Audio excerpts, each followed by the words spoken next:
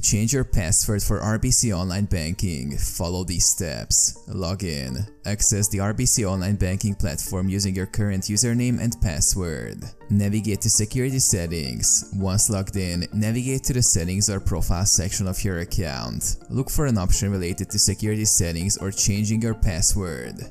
Select Change Password. Find the option to change your password. This may be labeled as Change Password or Update Password. Verify Identity. RBC may require you to verify your identity for security purposes. This could involve answering security questions or providing additional information. Enter current and new password. Enter your current password as well as your desired new password. Follow any guidelines provided by RBC for creating a strong and secure password.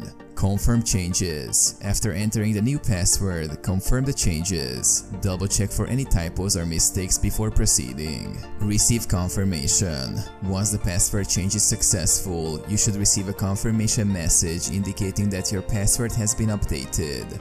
Log in with new password. Use your new password to log into RBC Online Banking for future access.